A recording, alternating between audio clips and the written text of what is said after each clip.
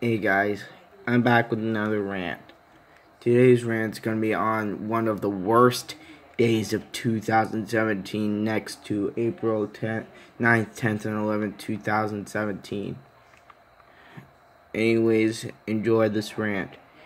And before I start, if you like this day, then you know the drill. And the drill is that I respect your opinion. Anyways, enjoy this rant. October 23rd, 2017.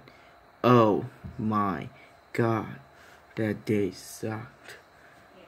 This day has got to be one of the worst days back from a vacation, in my opinion. And now, follow me and I'll tell you.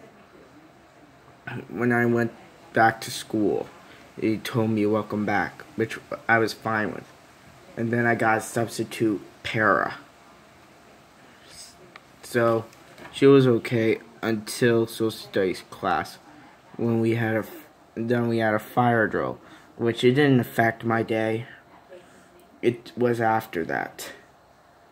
And when I was working on my project, I got distracted. I was trying to research on my phone, and her face looked like she was about to smash my phone. What? Does she have some sort of anger problem or something? And she said I didn't do my notes. Seriously? I was on vacation. And you know what she said? You know what? She didn't say anything like that. So anyways, let's move forward. Anyways, I told her I was on vacation, and she said that was no excuse. Seriously, we don't make unexcused notices on going on vacation.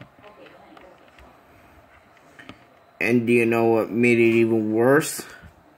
My grandfather's nephew got cheated on that day, which made it even worse. And you know what else made it worse? Is that I had a nightmare about going to Wyoming, and then a chicken murdered me. How dumb.